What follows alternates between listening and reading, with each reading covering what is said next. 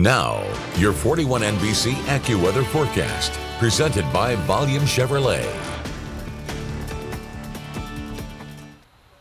41 Sky View in Centerville is presented by the House and County Galleria. A blanket of clouds overhead, luckily not seeing any smoke from buildings on fire, and of course continuing to see new buildings being built. 59 degrees right now, nice and humid at 88%, with a 5-mile-per-hour wind coming in from the northeast. Again, a lot of activity. Rain is picking up more now as we progress later into the afternoon. We are seeing more showers moving in now towards Crawford and into Monroe counties as well. Still a couple in Hancock as well. It's really just going to be isolated showers throughout the day, mainly in our northern counties, and the cloud cover is mainly in the northern and central counties as well. Seeing a bit of sun further south, leading to more heat, which results in a warm spot of 78 in McRae. We'll top off at 65 in Roberta and in Macon. And the models seem to agree with this in terms of the showers in our northern counties throughout much of the day. That being said, I'm still expecting some scattered shower activity to make it through most of the region as we go through the evening and early overnight hours tonight, but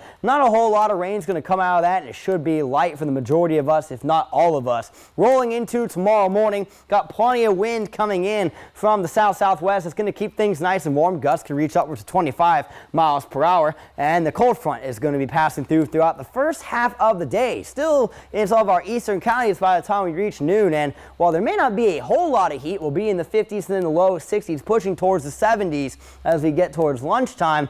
There still, unfortunately, is a bit of a severe weather threat with that, which we'll highlight here in just a second. After that, really just going to remain cloudy for the most part until we get into Thursday morning. And then that's when a flash flooding threat is going to become a concern, especially in our southern counties that really haven't seen that rain so far this week as widespread heavy rain takes over. We will stay rather warm heading into tomorrow morning. I already mentioned that. Again, upper 50s, low 60s out the door tomorrow. You want a raincoat or an umbrella, but you don't need any winter gear. It is a level 1 risk for tomorrow's severe weather threat that does include all of middle Georgia, unlike yesterday when it was just the northern counties. The primary threat is going to be gusty winds and some heavy rain as that cold front moves through. However, there is still, unfortunately, the possibility of a spin-up tornado. So, again, we'll be following that as it goes on tomorrow morning. I really don't think we're going to have really any chance in terms of hail. We're going to go ahead now and take a peek at your 7-day forecast.